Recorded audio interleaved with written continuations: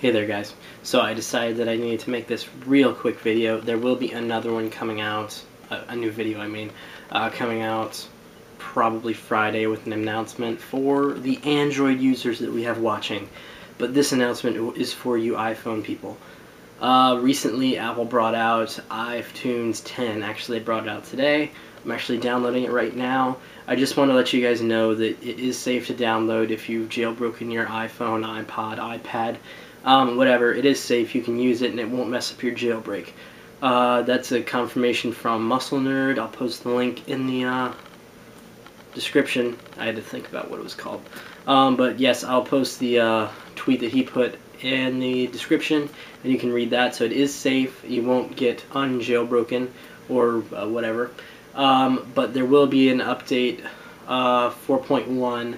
He said next week, maybe, possibly, probably, and that will not, it's not jailbreakable yet. So avoid downloading that. So when iTunes tells you there's a new version of the firmware available, make sure you click cancel and do not update yet. And if you accidentally do, you might be out of luck for a little while. But anyway, that's about it for right now.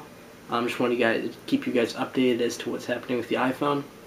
And like I said, there will be a new video coming out this weekend probably. See you guys later. Have a great day. Yeah, I know I'm back to this, clicking it off.